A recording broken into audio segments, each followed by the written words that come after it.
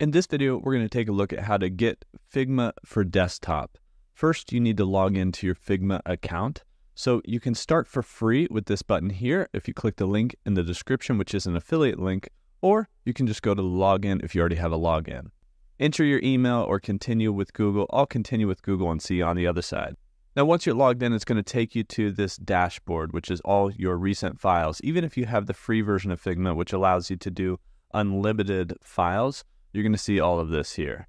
To get Figma for desktop, what you need to do is either go to this drop-down that includes your name in the upper left-hand corner, or if you're within a design file, all you have to do is go up to the Figma drop-down, and then you can go down to the bottom and find Get Desktop App. And once we click on that, it's going to download the installer.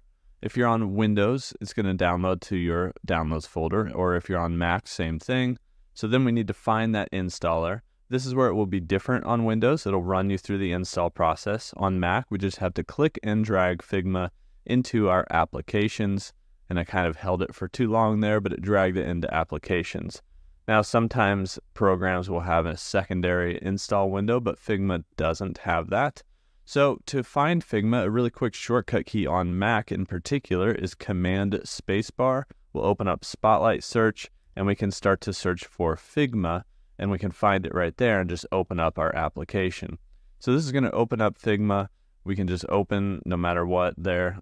It's going to actually have a secondary install here where it downloads and installs once your app is within your applications. However, it's going to open up Figma Desktop, and we can see that because here in the bottom in our dock, we're going to see the Figma icon right here.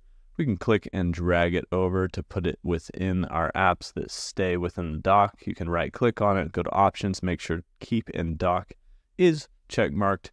But you can see that I have a Figma window here rather than a browser window out there. And so now we actually have all the Figma drop-down stuff up here at the very top, and we can work with Figma for desktop instead of just in the browser. Pretty similar process on Windows. If you've ever installed anything before, you'll be able to install it and find it that easily. But that's where it is. You got to find it in that Figma drop-down. Of course, here on the desktop app, it's not going to say get the desktop app, but on the browser one, it will. And that's how you can get and use Figma for desktop.